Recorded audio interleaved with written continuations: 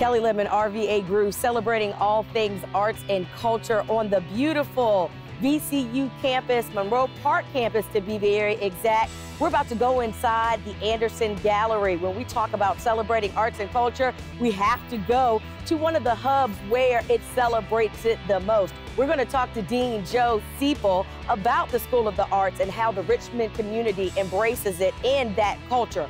Let's go on in and check out the Anderson Art Gallery.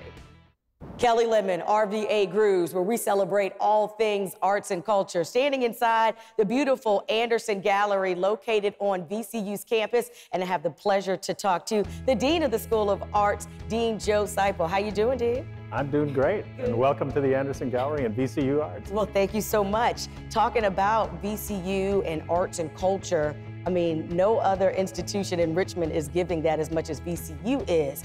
You're no stranger to VCU, so talk about your relationship with the university. Well, I've actually been here and gone, and now I'm back. And I was here originally for 34 and a half years, and I was a professor of sculpture during that time. And 17 of those years, I was the chair of the sculpture department. And then 8.5 years, I was in the dean's office as senior associate dean and director of all the graduate programs. Then the headhunters got a hold of me and talked me into going down to the Savannah College of Art and Design as vice president. And I did that for 2 years. When the previous dean retired, I got some phone calls and said, would you throw your hat in the ring? They did a national search. I did throw my hat in the ring, and about a year and 4 months ago, I was offered the position as Dean of the School of the Arts, and with great enthusiasm, my wife and I moved back to Richmond. And it's been great working with the School of the Arts since then. Mm-hmm. Now, talking about that a little bit more, you know, our basketball team made the run for the Final Four. School of the Arts students said, oh, we're in the Final Four every year because we are the #1 public university for School of the Arts. Talk about how those rankings matter. Well, the rankings are rankings done by U.S. News and World Report, and we've been ranked now in the top, we've been now ranked the top public arts school for almost 12 years. And those rankings are developed, actually a ballot goes out to 224 art schools around the country, and it's our peers who vote on it. So it's actually how we're perceived around the country. So our colleagues around the country in all the art schools vote on us, and that's how we ended up getting that top ranking. So we also have 10 of our specialty programs are ranked in the top 10, and 4 of them are #1 in public arts ranking in the country also.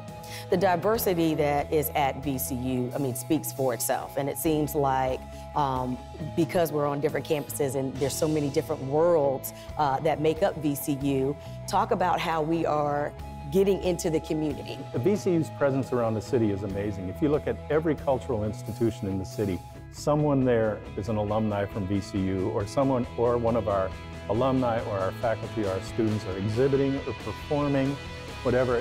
Seriously, if I wanted to go to a cultural event every night of the week, I still have to choose between 2 or 3 in the fall, winter, and spring because there's so much happening. But I would love to talk about the ICA, the Institute for Contemporary Art. That's going to be built on the corner of Belvedere and Broad. This is a $32 million building. The campaign, the fundraising is going on right now. We are just slightly shy of $20 million, and we've already have in the bank, so to speak. And the architect for it is Stephen Hall. Stephen Hall is one of the world's most famous architects. He was just given the gold medal by the American Institute of Architects. That is the highest award they give. It's one of the 2 most prestigious medals in the country. Stephen and his associates have been working with us, and we've developed this building that is just going to be a showstopper when it's on that corner.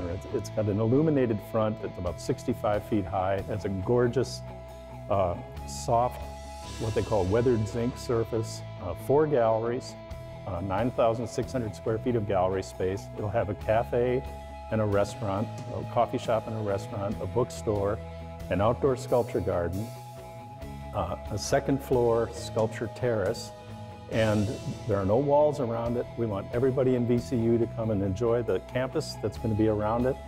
It has no front, it has no back. Part of it faces VCU, the other part faces the city, and metaphorically, that's an important thing because we want the city to enjoy this as well as the students at VCU. When you get off of 95 on 2015, I mean, you're going to literally drive right into it. And it's going to introduce kind of the arts corridor that's been happening with First Friday's Art Walk. Can you talk a little bit about how VCU's gotten involved with that as well? Yeah, with the corner of Belvedere and Broad is really the edge of the new arts district. Sort of VCU will be to the west, and the arts district is to the east.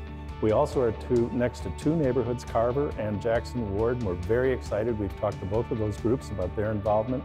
I think the new ICA, because of where it's sitting, has a really wonderful opportunity to work as a catalyst for conversation amongst all of our communities. We're really excited about that. The Anderson Art Gallery, what is its future with the new building? Well, one of the things we're going to be able to do at the Anderson Gallery is focus it much more directly on students. So I expect the students will have a lot more opportunities to show their work in the Anderson Gallery, because many of the shows, the larger shows coming in from out of town or coming in from overseas, or even shows that we curate ourselves, we will be showing in the Institute for Contemporary Art.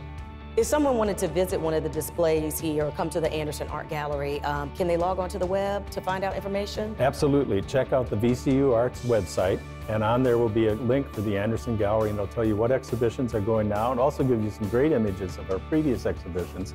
But it'll tell you when you can come, when they're setting up shows, and when shows are going to be available for viewing. RVA Grooves celebrates all things arts and culture, and we are a platform to get this exposure, not just locally, regionally, but nationally. Talk a little bit about how this helps, especially with VCU School of the Arts in the Richmond community. Well, one thing I was told by somebody recently, they said there's no longer such thing as local. With the websites going what's happening, and YouTube and everything that's happening right now, anything we do locally automatically goes globally within seconds at the right time. So RVA Grooves is going to be one more wonderful opportunity for the artists and creative people in this town to show their stuff, from music to dance and theater and the creative arts. We're really excited, and thank RVA Grooves for this opportunity. Well, thank you for taking the time to talk to us. Don't forget to check us out. Make sure you check out the School of the Arts. You can go on the VCU main website and just type in School of the Arts, and their website will come up and give you all the information about the things that are going on campus, but also going on in the VCU community as a whole. Once again, on behalf of RVA Grooves, I'm Kelli Lemon, celebrating all things arts and culture. RVA Grooves. We'll be right back.